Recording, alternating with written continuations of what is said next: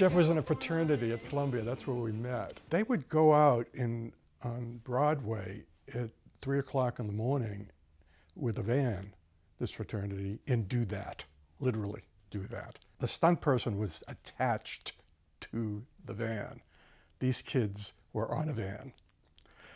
They were crazy. With Stiles, jumps on that van and starts to surf on top of the van. He did it fearlessly. Jerry Levine did all of his own stuff on the top of the van, but he was just kind of dancing. He had a cable, of course, so he wouldn't fall off and we would kill our actor. I'll never forget, you know, I arrived, I didn't even know what urban surfing really meant. Was I going to stand on this thing? And Rod Daniel said, it's going to be you, kid. You're going to do it. We'll put you on top of that thing. We'll build a platform out in front of it. And they did. And that night they built the platform. We got out on top of it. They put a wire around my waist and a wire through my pants that went down through the roof of the van and anchored it to the base of the van so that if I fell off, I wouldn't actually hit the ground.